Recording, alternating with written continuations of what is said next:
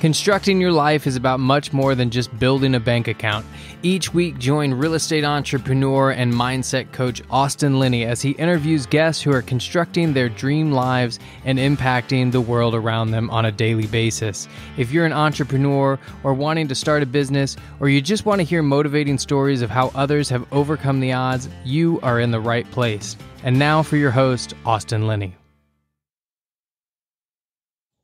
All right, guys, welcome to Construct Your Life. We've got a special guest here today, Chris Grenzig. If I said that right, I apologize. Probably not. I'm dyslexic, so All good.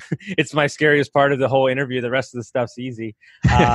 We've got an interesting story here, man. I followed this guy on social media for a little bit. We actually are meeting him Zoom, whatever you want to call it, for the first time. So we've never even met. So like I said on my podcast, I know a little bit about him. I don't do much. We're going to let him tell his story on how he went from a soccer coach and cold calling stocks to having a massive portfolio north of $300 million of multifamily assets.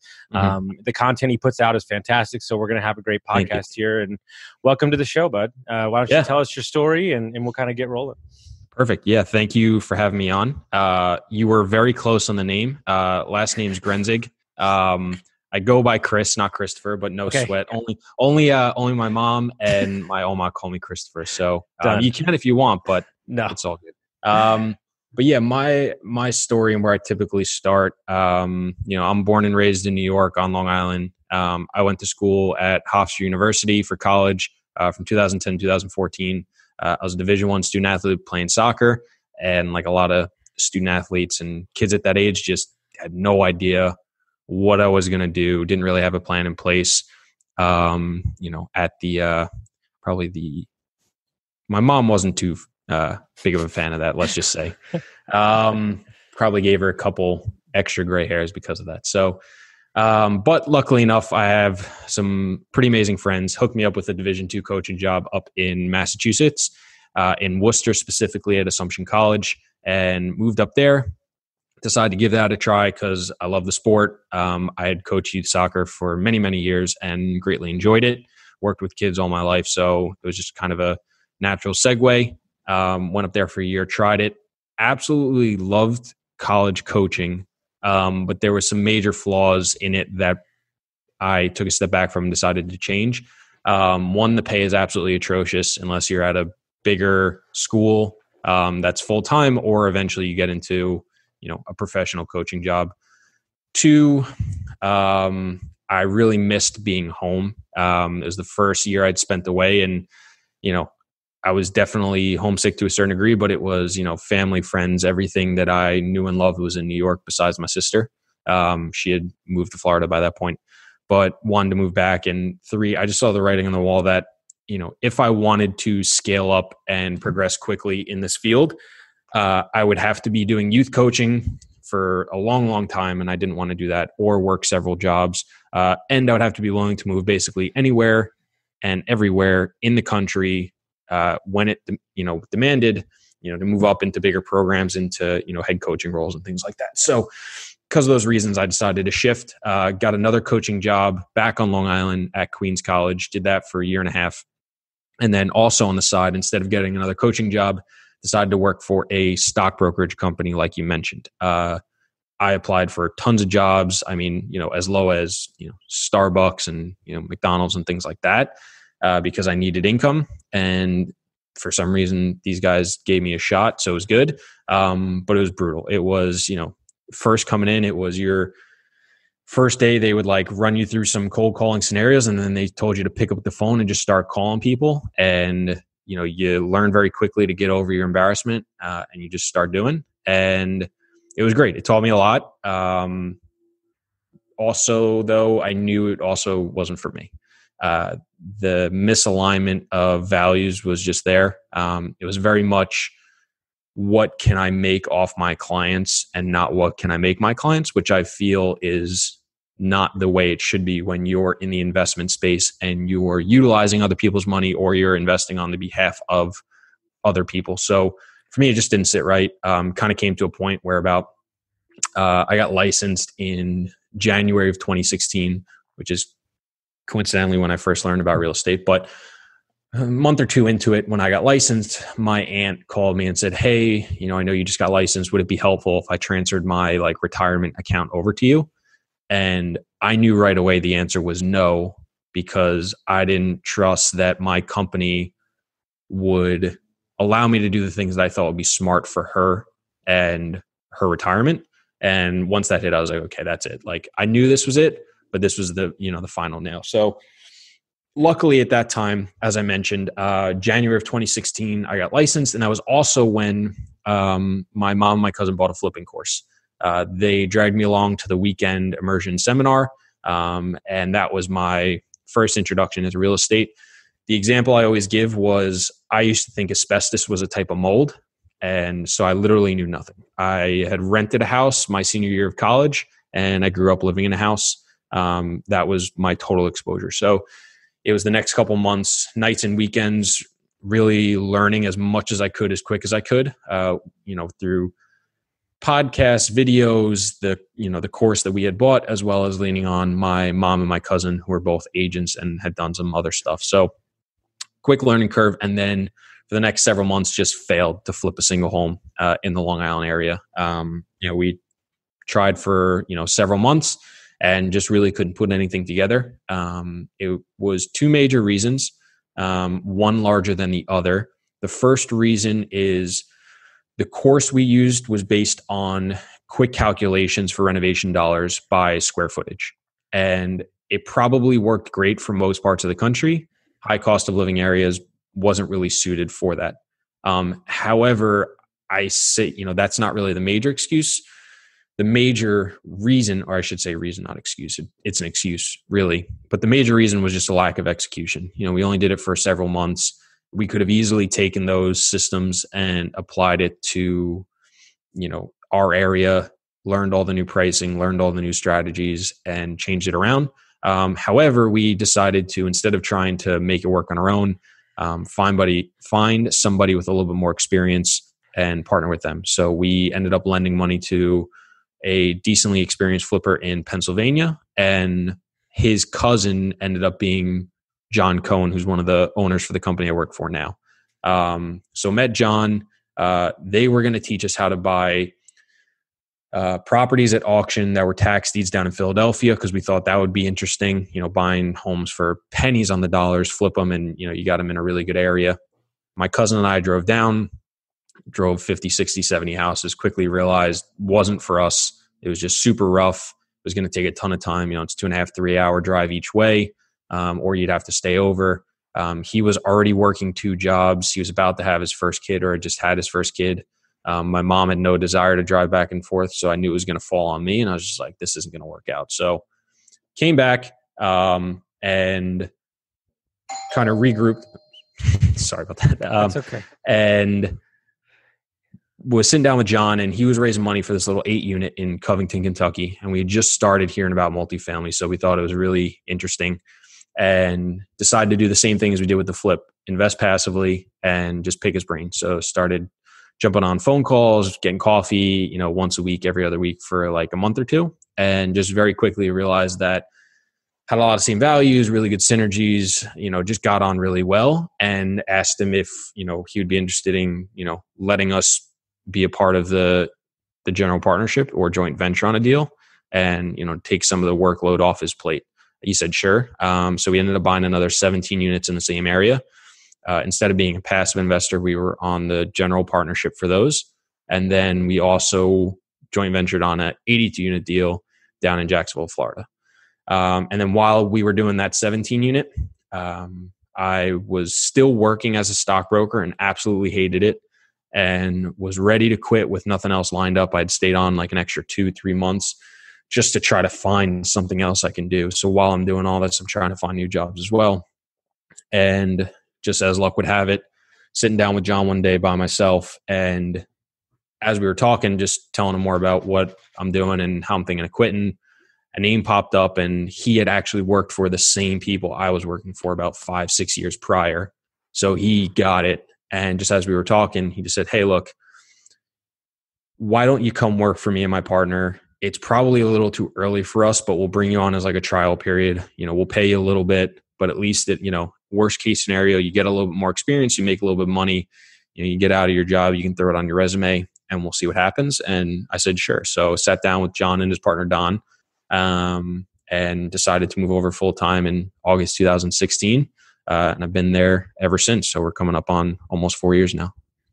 And, it's funny, and I'd love to meet your partner one day because in our businesses that we have, the 3 or 4 businesses that we have, the fourth one is about to launch, a lot of those businesses are too early in the process as well to bring on the talent. But what I realized is that in order for us to scale, in order for me to make sure that I'm in the role that I need to be in, I had to bring on people like earlier than I thought, because I read a book and it's like, dude, when you find the talent, like you've got to grab them and you got to hold on to them. So I would imagine that's crazy that y'all never met and you worked at the same company, because that synergy to that, like he knew exactly how you were feeling. He's like, I'm going to give this guy a shot. And then here we are now, and y'all are crushing it.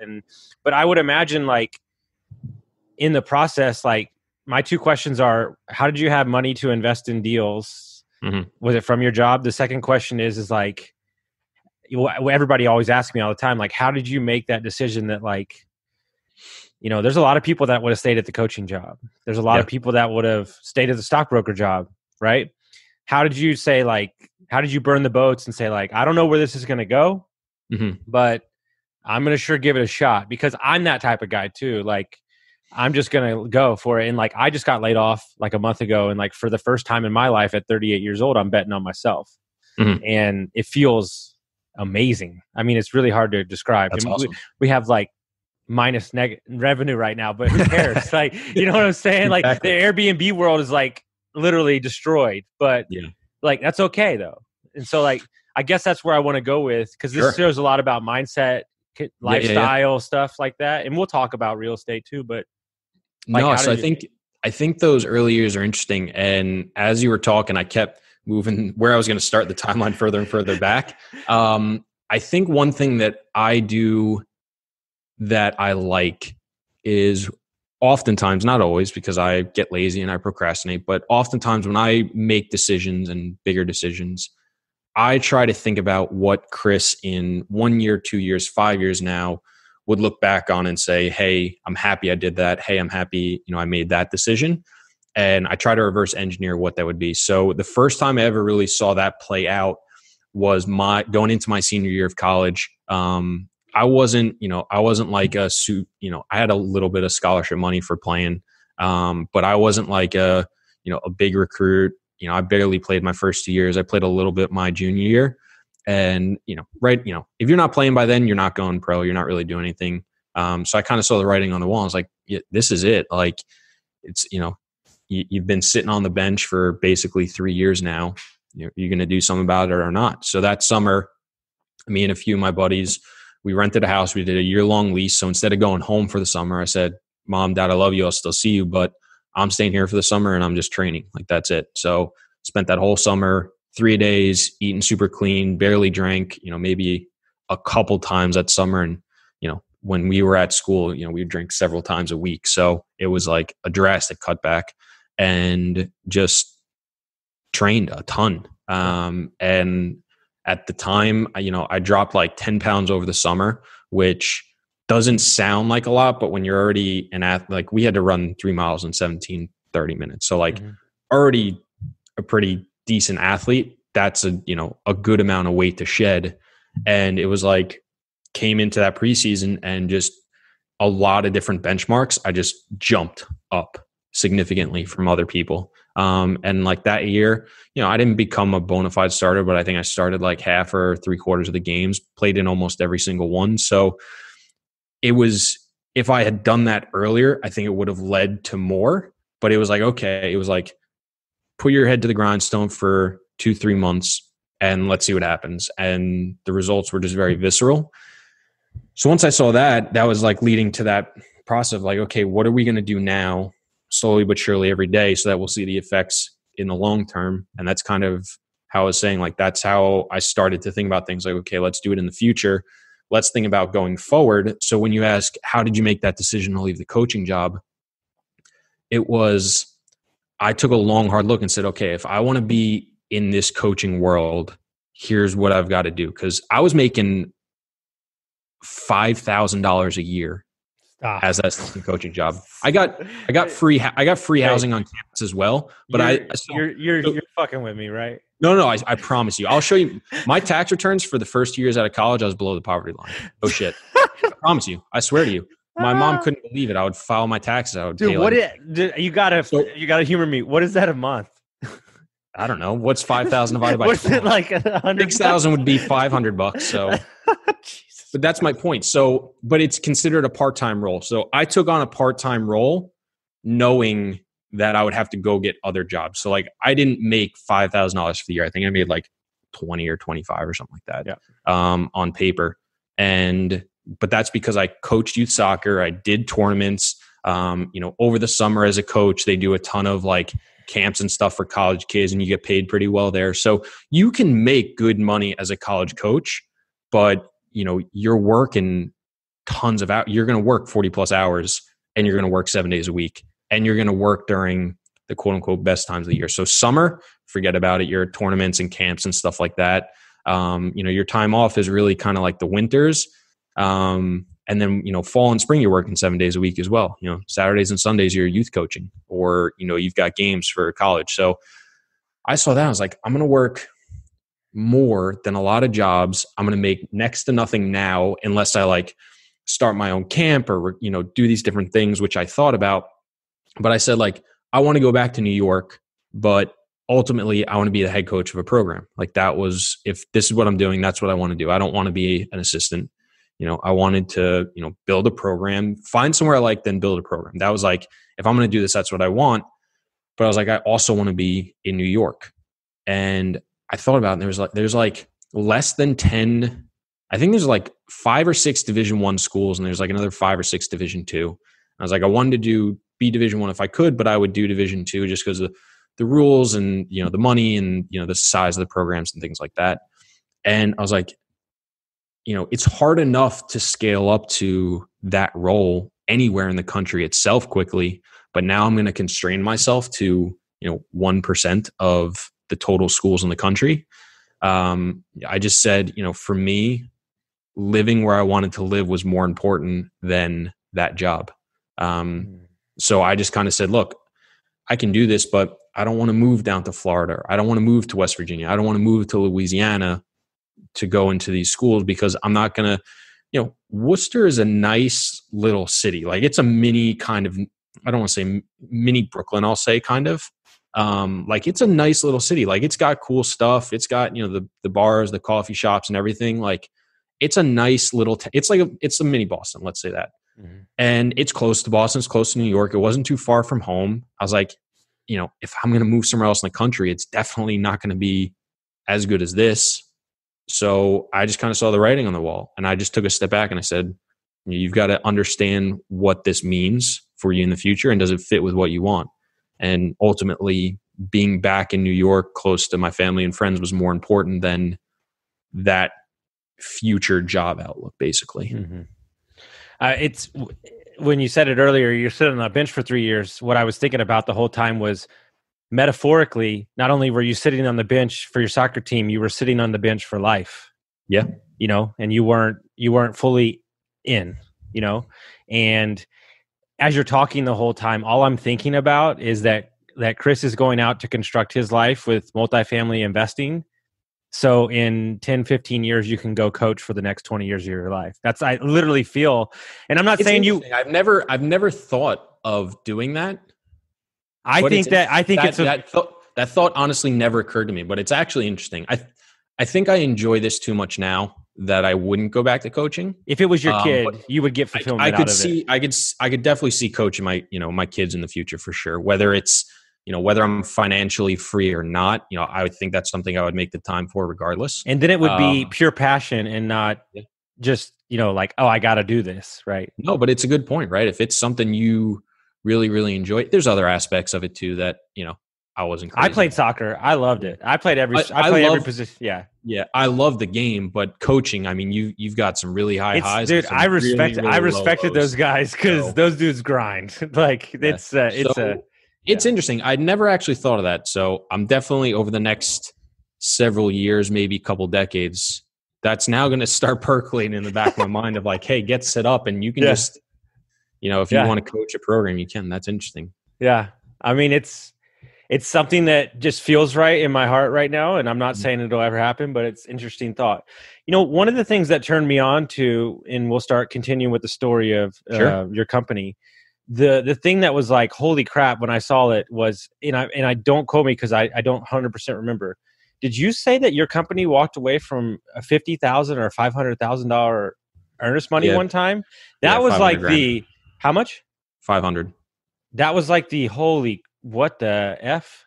Like, because a lot of people would have kept going forward. So yeah, so we were under contract. So what happened was about 2.5 years ago, prior to that, our acquisition criteria, I'm going to take another step back. When we first bought deals, and this was like the tail end of when I came in. So this was like late 2015, early 2016.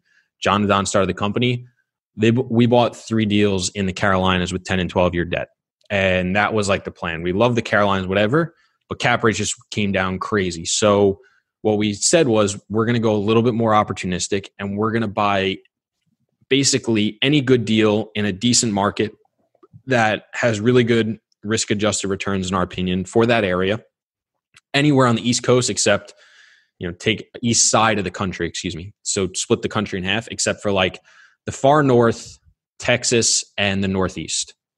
So kind of like a circle of like, Florida, Georgia, Alabama, Louisiana, Tennessee, up, into the Midwest of like Indiana and Kansas and stuff like that. And then come across like Pennsylvania and down. And we did, we bought deals in Mobile. We bought deals in Jackson, Mississippi. We did a ground up in Clarksville, Tennessee. Where else did we do? We did we started doing deals in Florida. So we had deals in the Carolinas, and just what started happening was we just started getting too spread out. And as we started having these conversations of like, hey, I don't think we can continue to do this. Like, we don't have enough scale yet to be in these many areas. We went under contract for these 2 properties down in Montgomery, Alabama. What we thought were very good deals at the time just continued to get worse and worse and worse as we went through due diligence, and then as our money went hard and through closing.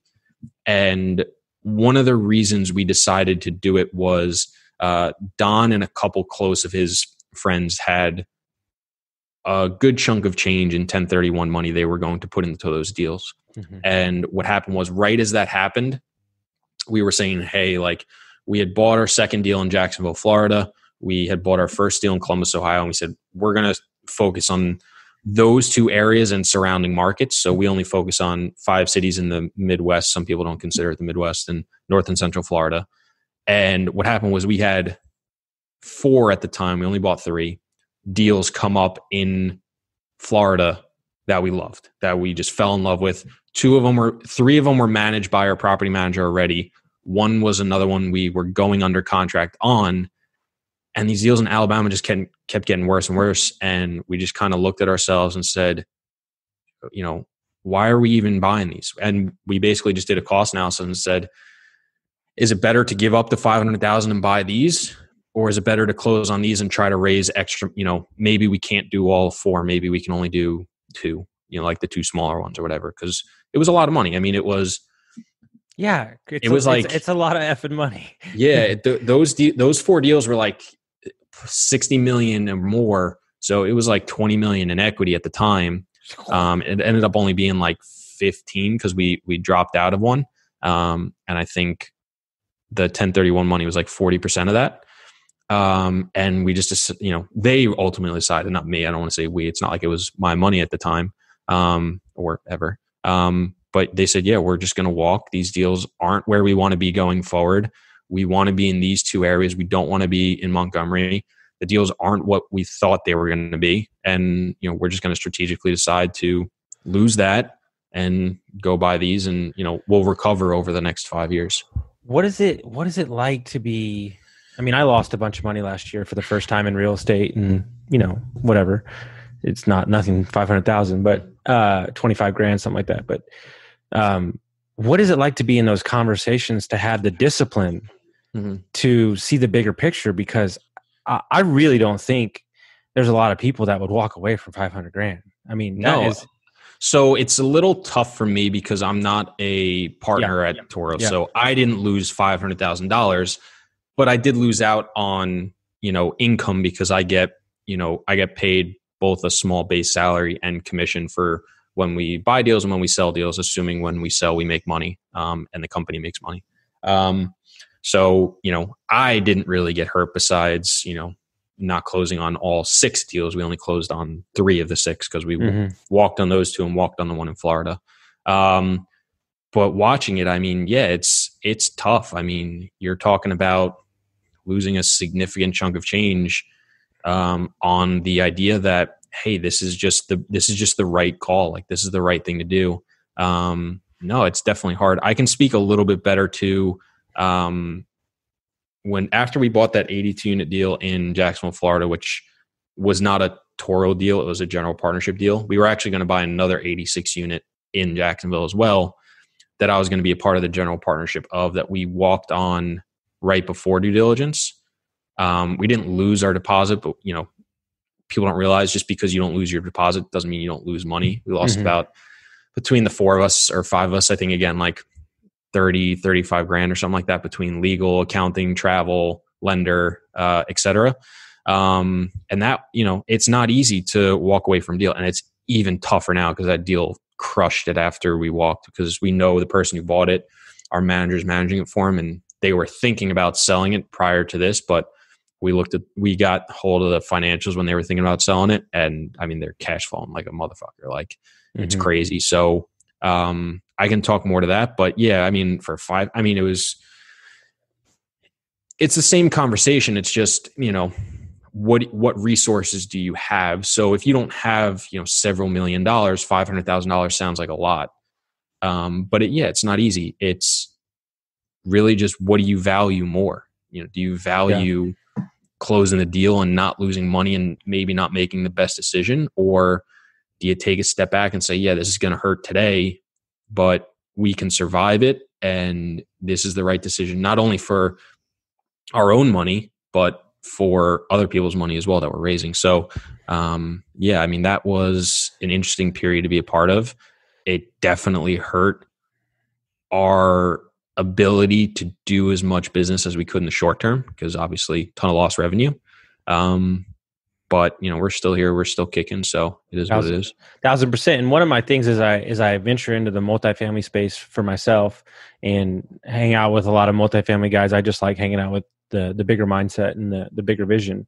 One of the things I can't stand in the multifamily space is that, they might own a percentage of a percentage of a percentage of a deal, and then they walk around and tell everybody they got 4,000 units and they're not making shit. And so, and then you have people like Tyler Chester, who owns a 50 unit by himself. Like, that's way better than probably your 1,000 units that you own a percent. So like, I get sick of people like putting numbers on things. And like, I think goals are like kind of for somebody else, like intentional, likewise, like when you walk into a deal, like, like it matters like how much money you're actually making, right? Not just to purchase the unit, right? To say you bought an 82 unit, right? And as a company, I would imagine the discipline on the numbers, there's a lot of egos flying around. There's a lot of emotions, but ultimately it just comes down to what the deal looks like, right? When you're buying any unit, a single family, a multifamily, or any commercial space. Yeah, I think you made 2 really good points, and I'll extrapolate more on the decision making for that 86 unit because I think it'll be interesting. But yeah, I mean, with online presence and stuff, people can easily boast. It's it's not what you say, it's how you say it, right?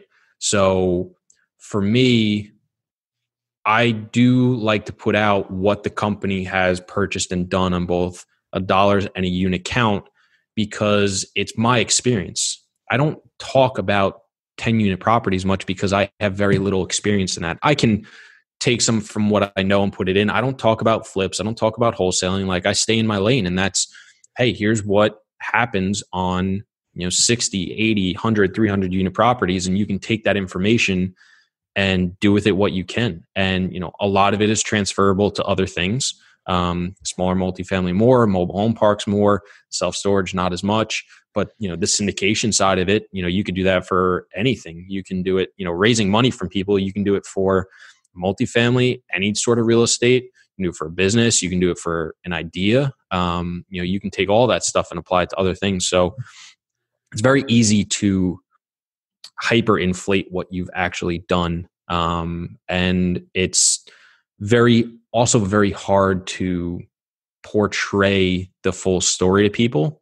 Because you're looking at, when you're on social media or you're on the internet and you're looking at somebody, unless you spend hours listening to them talk, unless you really take the time to dig in, you're getting a snapshot of their life and how they portray it.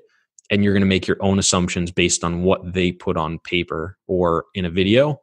And you're ultimately going to be wrong. Like, nobody knows me as much as I do, online stuff and things like that. And same thing for you. So, ultimately you just got to take what people put out there with a grain of salt and just extrapolate what you think is important from it and take on board what you think is important. And don't get too hyped up by what people are saying they're doing and actually doing and things like that. Because at the end of the day, there's going to be a lot of people that have been on paper doing really, really well, and they're going to get caught up in something they weren't supposed to be doing. So, we heard about, somebody that thought they were going to have to sell 2 deals because they had a margin call for stocks. I don't know if it was legal or illegal, but still not a good situation to be in. Happened to my friend. Yeah. So, he had to liquidate like half of his assets.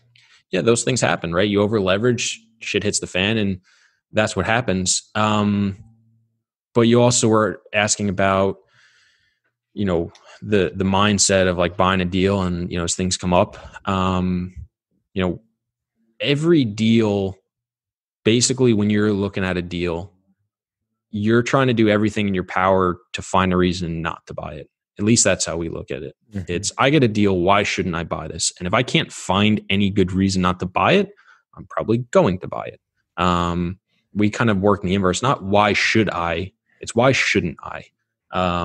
Too many people, I think, focus on why should I, and they tend to, push here and push there. And once you push in several different areas, well, now the whole thing's a little bit higher than what maybe it actually should be or you would feel comfortable doing. So we try to beat it down more so than anything else. Sorry. But yeah, when we were under contract on that 86 unit property, it was a really interesting opportunity. It was a guy that had bought it out of receivership. He had gotten it occupied. It was 100% vacant, spent a ton of money, got it occupied, and tenants had moved in for about like 9 to 12 months. So it was like coming up on that renewal period for the first tenants. And we had a big problem getting information on the actual leases from the current owner. So we couldn't verify a lot of people's credit. We couldn't verify a lot of people's income. And we just didn't feel comfortable with what was going on. So the conversation we started having was, okay, here's the deal with what the information we were being told. And every deal has a certain amount of risk and a certain amount of return. The return hasn't really changed, but now the risk has gotten higher, because if we go in and we find out every single tenant has a credit score of 200 and, instead of a 3x multiple on their rent to income ratio, it's a 2.5 or a 2, that's just extra risk involved with the deal. Do we think it's worth it? So we started running scenarios of what would happen if occupancy dropped and things like that. And it was, we went right up until, the 24th hour before our money went hard of what we were going to do. And ultimately we just said, this isn't worth it, because we were still newer at the time. This was within the first year that I'd moved to Toro. We didn't do, millions and millions of dollars worth of deals. And we said, this is something that's staring us in the face that could easily burn us. And we're taking an extra risk without, additional upside. So we just said, nah, screw it. We're out. We think this is probably still a good deal. So if I had the money, I would have still bought it myself, because I was pretty confident that even if in the short term there was a problem, we would have done fine in the long term. But it's a different beast altogether when you have money from other investors and other people involved in the deal. So we decided to walk. Like I said, I think we lost like 20, 30, 40 grand or something like that for costs. I forget. And yeah, somebody else bought it. Our manager in Jacksonville manages it, and they've crushed it. And that's a deal we could have made a ton of money on and didn't. We lost money. So one of the guys I follow that I really enjoy, his name is Aaron Wagner. He's a big commercial developer in Utah, private equity fund, the whole thing. He said that he went out and he interviewed all the rich families in America, like the Rockefellers, all of them. And one of the greatest things I heard was the only family in the fourth generation that was still making money was the Rockefellers. And he asked the grandson, what did your granddad tell you that that y'all keep making money? And he says to sell early and keep momentum. And I thought that was the greatest thing, because I think momentum and just like making the right choices and not getting yourself in this like massive hole and over leveraged. Everybody wants to get to where they're going so fast. And it's like, if you just build on small wins, right? And like, then I think momentum is a secret weapon, and unlikability. I think to do a deal with somebody and it's a good deal and you feel good. Like, I just want to do business with people that I enjoy hanging out with. And my mentors are doing massive stuff and they're crazy, but they're so fun to hang out with. And I think people don't talk about that enough. And when you take a 35 grand loss, yeah, it could really dial you down, but also there's probably a part of you that feels great, that you feel like you've made a decision and it's not about the money, right? Like when you make that decision, it's a business decision and you're extrapolating emotion out of it. And when you can get to that point, I would imagine that it was the launching pad to how y'all have gained so many units in such a short period of time. So to a certain degree, yes. To a certain degree, no. Because that was on the side and it wasn't part of Toro. I really don't talk about it much, to be perfectly honest. I sometimes forget we didn't even do the property until they started talking about selling it. I was like, damn, I forgot we didn't do that. And then you had to look at it. And then the funny thing is, when they started talking about selling, we were like, wow, they're going to sell for that much. We went back and we were like, where did we even have that under contract? We went back and I swear to God, I just wanted to go home and cry. It's like, I think it was something like we had it under contract for like 55 a door. The seller ended up buying it for like 57.50. I mean, the new buyer ended up buying it higher at like 57.58, and they were wanting like high 80s to sell it in like 2.5 years. And we were just like, oh my God. Now keep in mind, you're not all in for that 57 number. You're all in the 60s because CapEx, closing costs, fees, etc. But still, we were like, God damn it.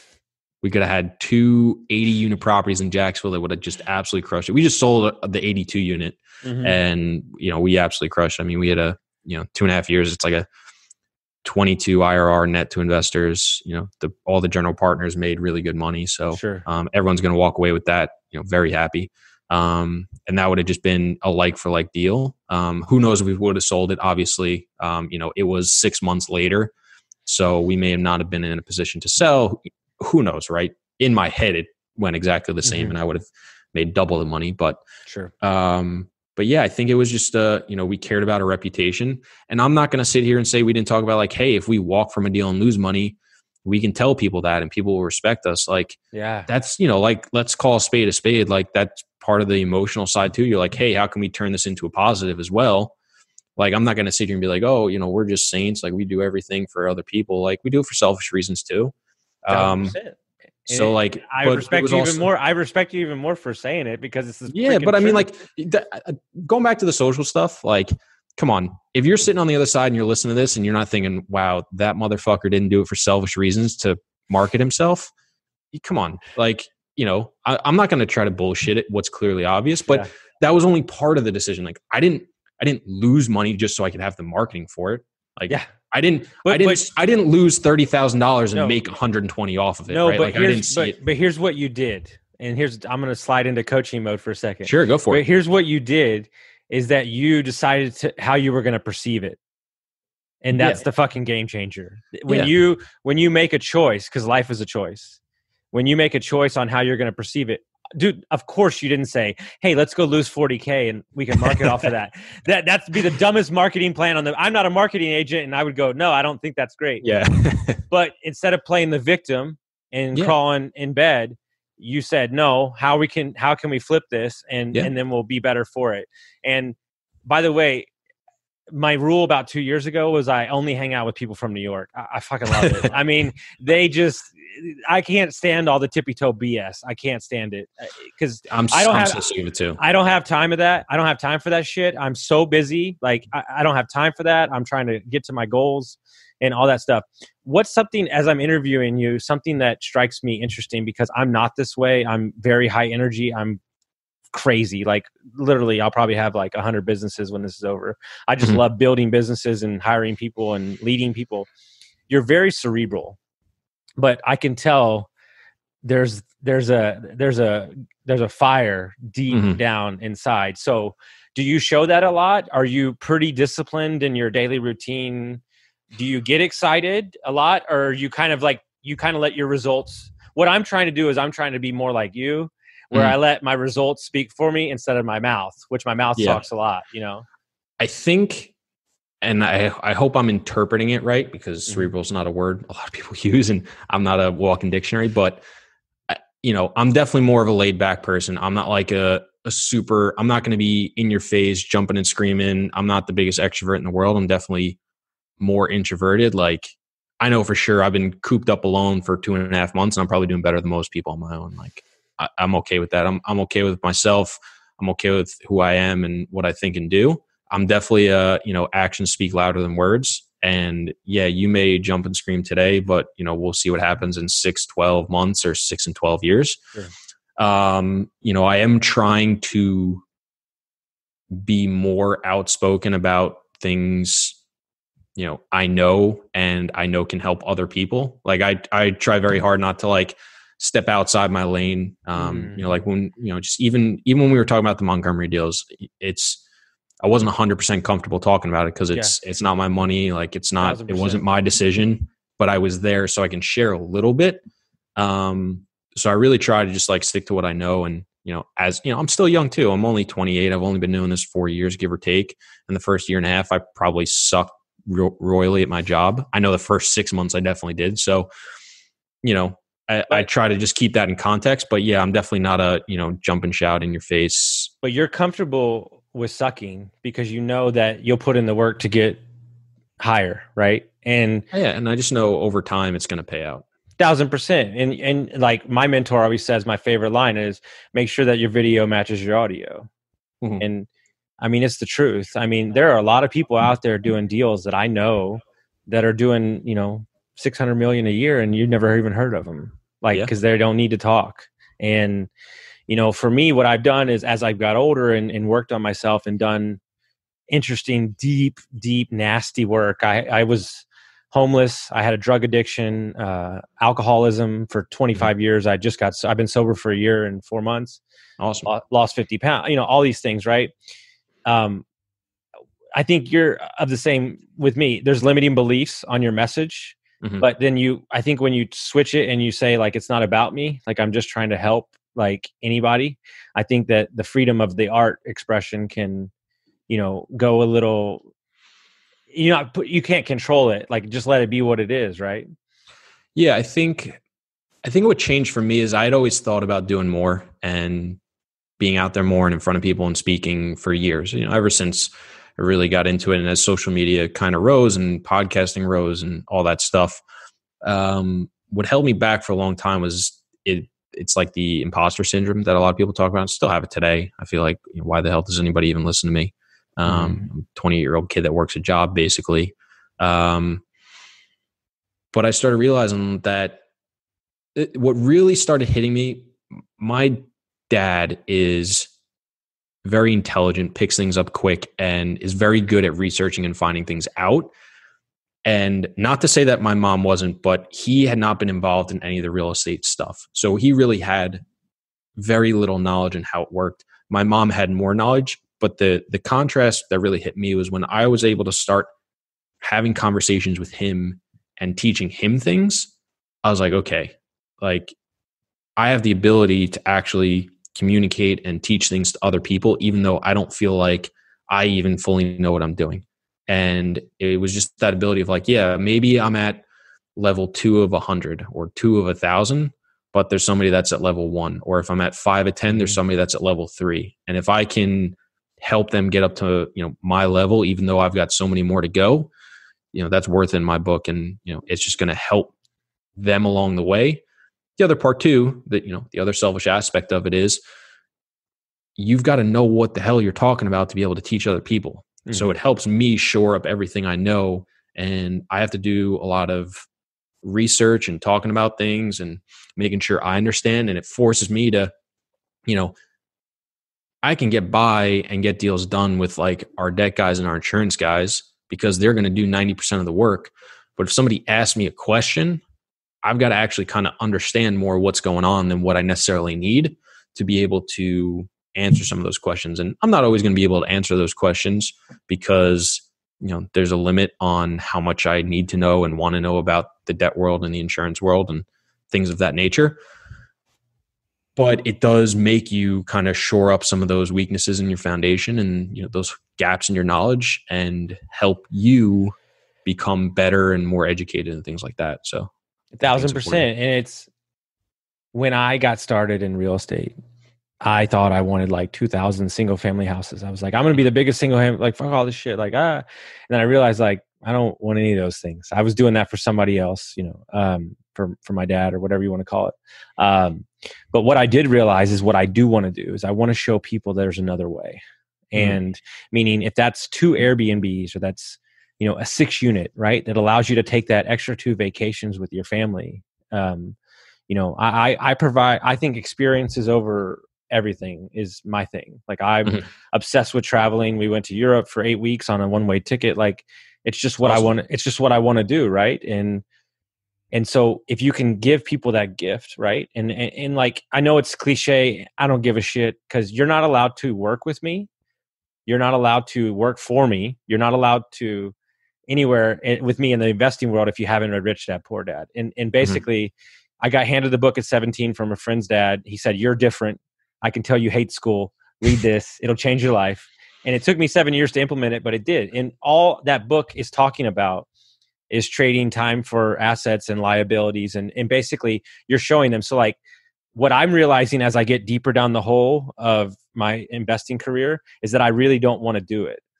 Like I really just want to give money to y'all or like Toro or like Evan or like my mentors and let me go coach. Like let me go impact people because I've had a lot of crazy stuff happen to me and I'm better for it.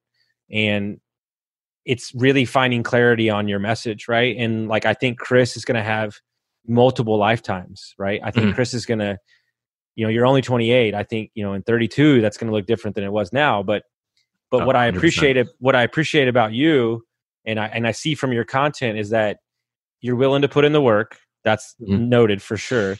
But also you're willing to not, I love the fact, and I could take a little bit from you, that you're not willing to speak on shit that you don't know about. Like, look, bro, I don't know it. Like, but if you want to talk about this, I can talk about this. And I think when you're authentic in your message, I think it comes across a lot more than just feeling like you have to be right all the time. Yeah, I think it's huge. I don't know how people talk about things they don't know. I just don't understand it. Like, especially now with everybody's talking about coronavirus and not as much anymore because people are just sick of it. I'm very happy we haven't really talked about it much. But I make people call it sunshine. I can't hear the fucking word anymore. I'm over it. Yeah, but there's so many people just talking out their ass, and it's fun to do in like a private setting because it's like, oh, what do you think is going to happen? Well, I'm going to guess this because of this reason, and you do get something out of it because you try to extrapolate things and make guesses and see what happens, and you test theories and see what happens. That's how you learn. But so many people trying to say, this is what it is, or this is what it's not, or things like that. I'm just like, I just don't understand how you talk about things that you have no clue about. It's like the parent at a soccer game trying to tell their kid what to do. Like, just shut up. Let the coach do their thing. If the coach sucks, it's not like you're better than them. So, just deal with it. Like, that is funny. There's a really brilliant video of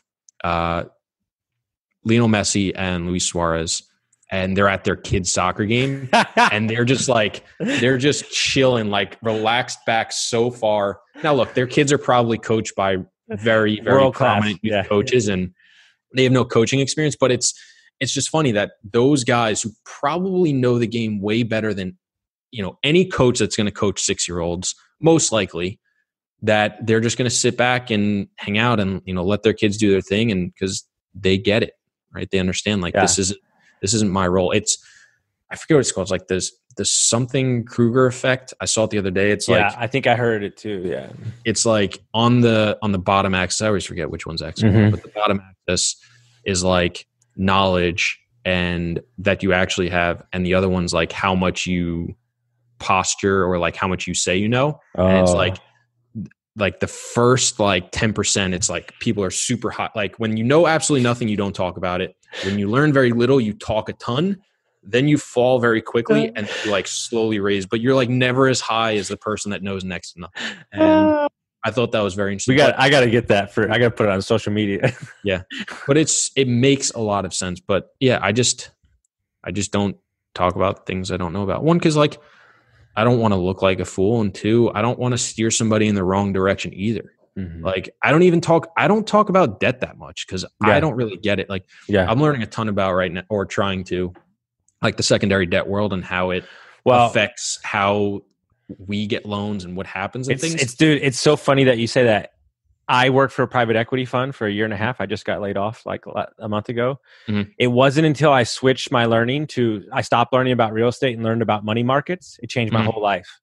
Because when you understand how the money markets work, you can understand how debt, leverage, and how you can get a deal funded. It is amazing to know the inner workings of how we've got 16 units or 21 doors, 16 houses we're trying to sell right now. And we will sell in a month to a hedge fund. Just to know how they approach a deal like that. And a regular investor doesn't understand how a hedge fund buys a portfolio because they're not looking at the numbers that you're looking at. So it's very interesting. No, it's very interesting. And I'm not a big reader. I'm trying to force myself. I'm doing audiobooks now. I gotta do the audio. I'm listening to Ray Dalio's book Principle right now. I'm about to start it on Saturday. It's very good. It's long though. It's definitely long. Well, I gotta drive from Florida to DC, so we'll there you go. So that'll be worth it. But he was talking about how they view. He talked one crazy thing about. He was working with McDonald's when they were going to introduce the Chicken McNugget back in the 80s. And he was also working with the supplier for the chicken to make it. And neither one of them, McDonald's obviously wanted a fixed cost for chicken because they're going to have a fixed sale price. The chicken producer didn't want a fixed cost because they don't know what their costs are going to be. So they want a variable. And he said, we just looked at the whole system and we found out that the only variable really between the price is the cost of feed for the chicken. They went all the way down the supply chain. And he said, what we did was they basically put together some sort of a hedge for the cost of the feed and said, hey, with this hedge in place, your price will never go over X. It could actually drop lower because I'm sure what happened was if the price was, I have no idea what the fuck a price feed is, but let's say it was $2. They probably said, with this hedge, we can maximize your cost at $2.30. So you can afford to sell it at whatever your markup is. You can afford to sell for $3 to McDonald's. McDonald's can afford to buy for $3 and sell it for $4 as the Chicken McNugget, whatever the hell it is. By looking at the whole system and finding out what the actual cog was that drove the pricing volatility in the machine.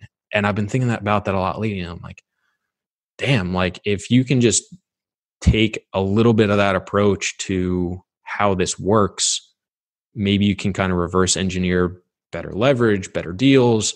So that's partly why I was interested in the debt world beforehand and the secondary market, because it was a gap in my knowledge and it was something I thought I can learn about and start incorporating, as well as it also goes into macroeconomics, which has been crazy with everything that's going on and understanding. I didn't understand where it all ties together, but now I'm going down a rabbit hole. No, I was trying to understand. We'll have another call because I could go down that rabbit hole with you now too. I was trying to understand how the U.S. could afford to just pump all this stimulus money out and where it was going to come from. So I started going down that rabbit hole. I started going down the rabbit hole of secondary treasury world, secondary debt world, and then I started listening to this book, and it's just been kind of coming full circle a little bit more. Yeah, and it's basically, to your point, I think a big gap in my knowledge, and I think in a lot of people's, just because most people probably don't find it interesting. And I'm not like super passionate about it, but I think it's important for me to get better at what I am passionate about, which is the real estate world. And that there's just a larger machine and we're just a small component of it. And I'm missing 70, 80, 90% of the rest of the machine that I don't fully understand yet. And it's actually a risk in part of the deals that I'm doing that I could minimize by understanding it better. Which is probably why these massive institutions can afford to pay less or pay more, lower cap rates, because they can minimize the risk by doing different hedges, seeing the full machine, having money elsewhere, et cetera. Yeah, my financial advisor is 27 years old. He's out in Sacramento. He's the smartest guy I know. I mean, I've never met anybody like him. He manages their company totals like $9 billion. I think he manages like 1.5 personally. He's a money manager. And then my other buddy runs all the money for UT, which they have like 30 billion. And when you spend time with them, you understand that it's so much greater than you can even imagine. They're buying trees in the Amazon to supply multifamily. I mean, you just don't even understand the depths of how these numbers secular go down and down and down. And what he's taught me is that this world is literally one big transaction. And so, you know, when they're lending out money to you, it's merely like they got the money at 6%. They're lending it to you for 9%. You're paying the points on the front end. So that's why they're getting their fee. And then they're giving their investors the 8%. It's like, it just keeps going and going and going. No. And I think that's been super apparent with, as everything basically came to a grinding halt, it became very apparent how reliant on all those cogs we are, that if one thing breaks down or multiple things break down, you know, there's a trickle effect to everything else. And we haven't even seen it yet. Like, because when you have an event like what you have in, like, okay, I'll just use what I know, Austin. Sure. South by Southwest brings in $400 million. I know where you're going. Yep. So what you don't understand, guys, is that the fucking city is going to have to find the money somewhere. And you know where that comes? Raising taxes. They're going to get their money. And so this is not, that one event getting canceled is a 5-year problem. It's not, that's what people don't understand. Or it's just, you know, removing expenses. So things they would have spent that money on are going to get cut, whether it's, you know, other events, different public works, things like that. And that's, you know, at least unless I'm wrong, but I mean, you can, no, I mean, and we just increase your NOI two different ways, either raising extra income or lowering expenses. But no, it's 100%. And I mean, you've just seen it over and over again, different industries being affected that you wouldn't expect by things that are going on. People don't talk about, because I spent 20 years in the restaurant business, high-end restaurants, bartending, chef. It's not the restaurant. Yeah, the restaurants are going to fail for sure. 40% of restaurants are going to fail, guaranteed. 30, 40, whatever. Yeah. But you're not even looking at the secular effect of the chicken farmer, of the distribution company, of the lettuce farmer. Like, I mean, it goes down. I don't know if everybody's seen it, but you've seen reports of like people throwing out tons of crops, basically just that's what happened. That's what. So all my buddies work in oil and gas. All of them. They're all either on the hedge fund side or they work for a bank. Do you want to know why we're having a problem with gas right now? It's the stupidest reason in the world. We have nowhere to put the fucking gas. Yeah. Because nobody's been driving. They told me this 2 months ago. They said we can't make oil. Yeah, it was like the future contracts it basically negative, so they were going to pay people to store them if you actually took it. But I mean, they're like paying ranchers to like store them on their land. Like, this is for real, dude. Like, they have no room. Like, no, it's crazy. What a weird problem to have. Like, it's absolutely crazy. And what I think is, where was I going? You started down the one path and it went off, and then you went back to gas and oil. I lost it. I can't help it. But it'll hit me. Yeah. But no, I mean, it's, you know, all the different things that are affected. It's mind blowing. Oh, where I was going to go with that is when you were talking about 30, 40% of restaurants closing, what people don't realize is they think there was X amount of capital in circulation before this happened. But now what's going to happen is people that had, you know, $1 million on the sideline ready for real estate, now they might take $200,000 to open up a business on the small side.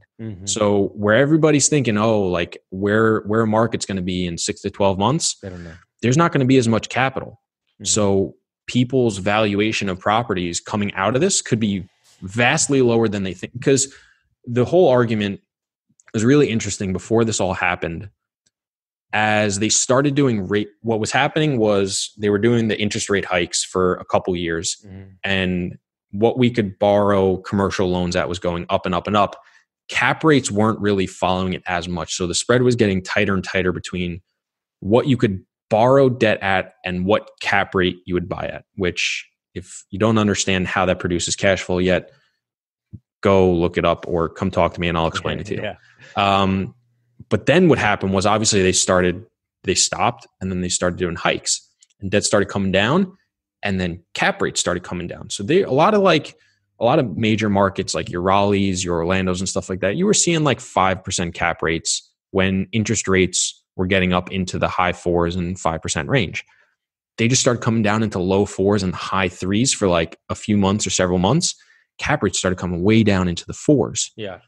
And it was because people were, lenders were still making, as the treasuries came down, the lenders were able to borrow at 0.5% and lend it out at 3%. And you could then buy something for a 4.5 cap and make the spread over that.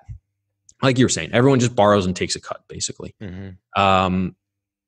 But what happened was obviously when this hit, transaction volume fell off a cliff because the debt world got way riskier. Interest rates came back up, even though treasury stayed, and a lot of lenders went away. The U.S. had to step into the secondary market to start buying bonds because the originators that originated the loan, all of a sudden they became more risky once Corona hit, and there was no secondary market. So that's why the U.S. stepped in and started buying bonds. And from my understanding, again, I have very limited. If you hear anything or somebody hears something wrong. No, you're spot on. And so I want to tell you, because I literally lived it. So I can say firsthand, let me just finish my thought and then I'll let you go. Yeah. So what a lot of people are talking about now is like, what's going to happen when the world opens back up? The treasury is probably not going to get hiked up right away. So where is lending going to be? Lending's probably going to be back in the high 3s, low 4% range, back where it was when interest rates, cap rates came down to these crazy low 4% ranges in these major markets, in these big properties. I'm not talking about your 10 unit in Tuscaloosa for an 8 cap, right? Let's call it what it is. So people are talking, well, cap rates will come right back down. I'll be able to sell it for what I was, but there's not going to be as much capital around. So if now all of a sudden I, as a buyer, have less competition, even though what would have sold for a 4.5 cap because interest rates are 3% 6 months ago, I have more to choose from now and I have less competition. So naturally, if everything was exactly the same beforehand, there's just going to be less capital in circulation because other things are going to need it and there's going to be other opportunities. People are just going to naturally pay less on a cap rate basis for it, assuming all that other trickle down stuff that you were talking about happens. Which agreed. And the problem is because I lived it firsthand. The problem is not the first market, the traditional lending side. What people don't understand when you're inside the beast, and you're lending for new construction, development, hard money was what we did. The secondary markets are literally annihilated right now. I mean, like you're talking about, we went from doing 9 to 11% to it spiking to 2 points, 1 point, to going to 13 to 17% at 4 and 5 points. Yeah. Right. And I actually talked to my old boss yesterday. I don't need to talk about who they are. I'm not going to, but they had a really bad month. And like, when I say bad, I mean like off a cliff, down a hill, through the woods, like laid off, 40% of the staff. And they did that in the first week, bro. So like, is that because of defaults? Risky, Lynn, maybe they had a little too much leverage out.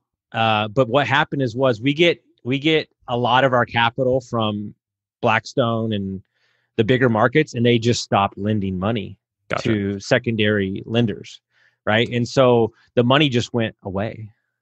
And so if I'm understanding, basically because a large part of the business revenue is coming from the generation of these loans. Once that stopped, the revenue stream for revenue stream for the company significantly decreased or stopped. So therefore, it couldn't afford the payroll. It couldn't afford the payroll. Gotcha. But what you got to understand is this affects so many markets, like flipping and all these things. And so for me, that's why we launched the wholesale company on Monday, because for two reasons. I think there's going to be a huge need for it in the next 5 years. We're going to do a lot of owner financing sub 2 deals, but also I just want to keep the front of my funnel full so I can pick and choose my deals when I see fit. Right.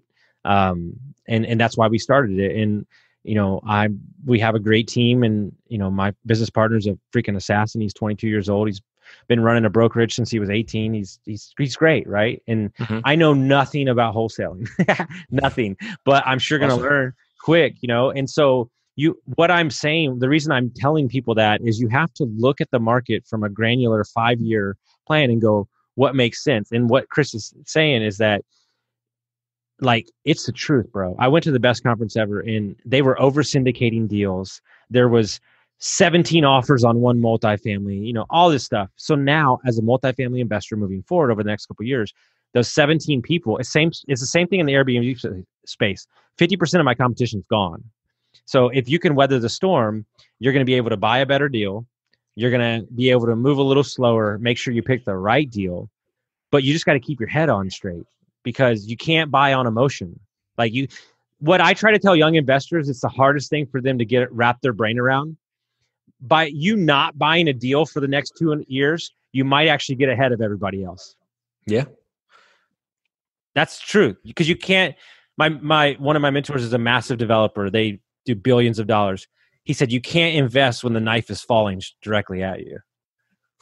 That makes sense. I mean, because the knife is falling, and here's the problem. So the market goes like this, right? You're falling, you're a gap, and then you're up.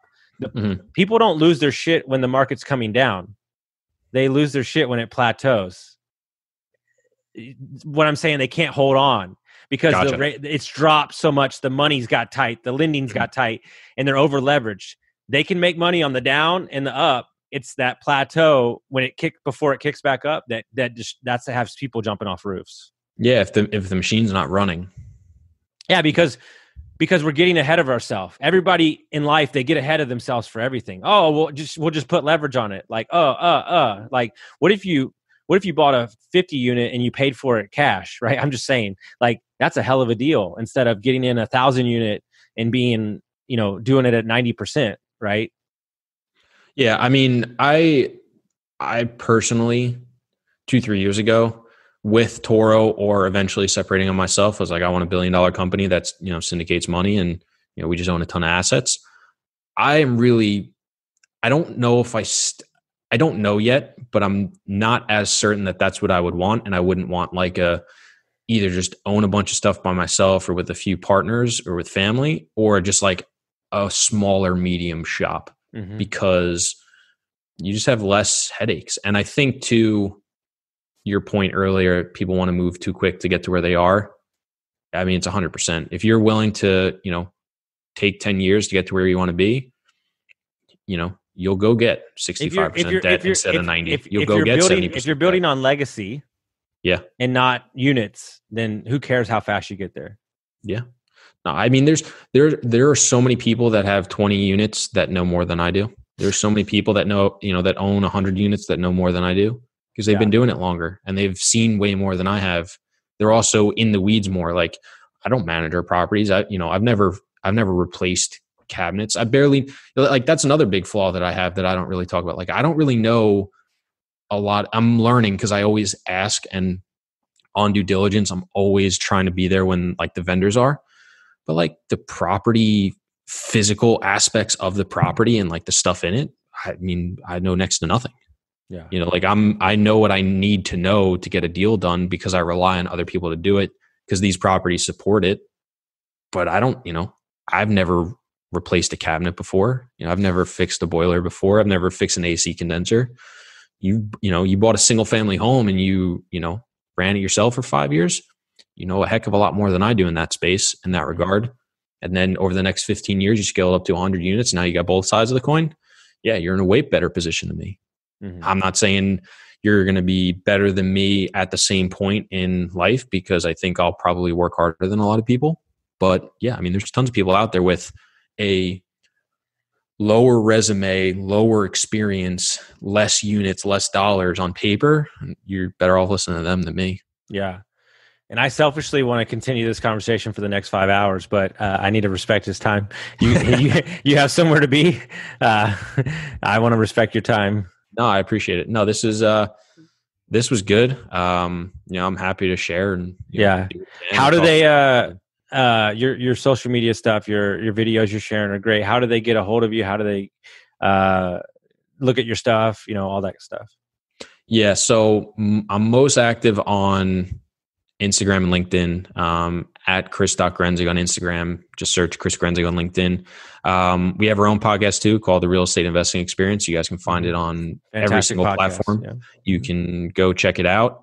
We also just launched a private Facebook group too, The Real Estate Investing Experience, where we're hoping to interact more with people because you don't get it as much, definitely from the podcasting side, but even on social media, you don't really get that back and forth. Sure. And it's not our usual content. We're not posting any of the videos and stuff. We're in there sharing ideas, thoughts, stuff like that. So a little bit of a different aspect we're trying out, seeing if it works. You can also email me, chris@tororep.com. And, you hit me up anywhere. I usually get back to people within 24 hours, if not 48. Perfect. I actually, if it still goes on, I have an Ironman in July 18th in New York. So I'll have to take a day and swing through the office. If we're in the office, we'll see. Well, either way, but it's out. It's actually out way west. I don't even know where it's at. So I just signed up for it because my buddy told me to. So whatever. But no, definitely hit me up if it's close enough. Well, I'll be in my car, so I'll just go wherever. But dude, thank you so much, man. If y'all enjoyed this, probably one of my favorite episodes. So much detail, so many things to talk about. Definitely going to bring Kish back later on and do another one. So thank you so much, buddy. Yeah, absolutely.